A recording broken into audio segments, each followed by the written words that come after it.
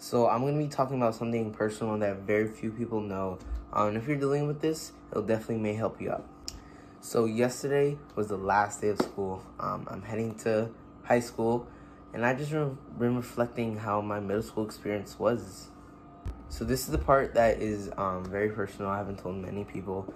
My experience in middle school, I was ready to go. I was ready to leave middle school. And, as a kidpreneur, I took a very different path when I was 9. I took the business path. Not every teen has that path. And, a lot of people will say things about my business, my candles, my race. It was tough.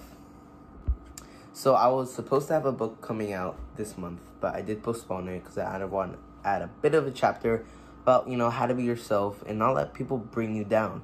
Because, as entrepreneurs, we take a very different path. And, it can be tough because people can say mean things about your business or, race or what you do.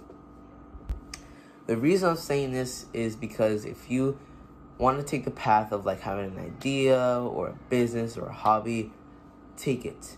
It's a long journey, but the rewards are so great. And you just got to focus on your end goal. Because there's obstacles in the way. There's going to be people that are going to say things about your business. Just don't focus on those obstacles. Focus on your end goal.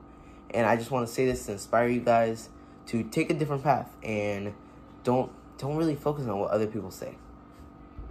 So I'm going to be releasing the date when I'm going to be releasing the book. Because I postponed it for the little bit of the chapter I'm going to add.